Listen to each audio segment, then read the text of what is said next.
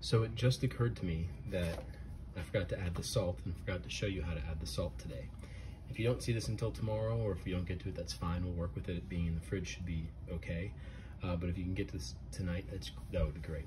We're gonna need 3 things. Obviously your dough, you're gonna need your salt. I believe if you measure it out, it's a teaspoon or 8 grams, something like that. I can reconfirm with the recipe. And you're also gonna need a little bit of water. And the reason you need some water is just to keep it on your hands so that your hands don't collect too much of the dough, because it still is relatively sticky, and we want to keep most of the dough, or as much as we can, in with the bulk of the batch.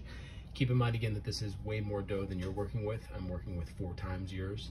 With that said, I'm going to dip my hands in, get them a little wet, add my salt, and if I just let it sit on top of that, on top of it there like that, it's never going to incorporate itself into the dough, so I need to work it in.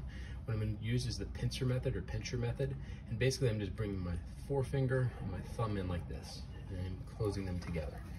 And what's that's going to do after a couple of minutes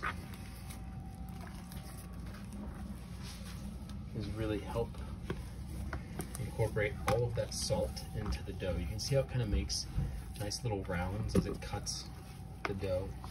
It separates it. Every now and again I'll fold it over, just continue to pinch it, and if you feel like the dough is starting to stick, just dip your hands back into the water, come back in and keep working the dough. So you're going to do this for maybe a minute or 2, and if you get a chance to do this tonight, that would be perfect. If you don't, it won't be perfect, but it'll still work.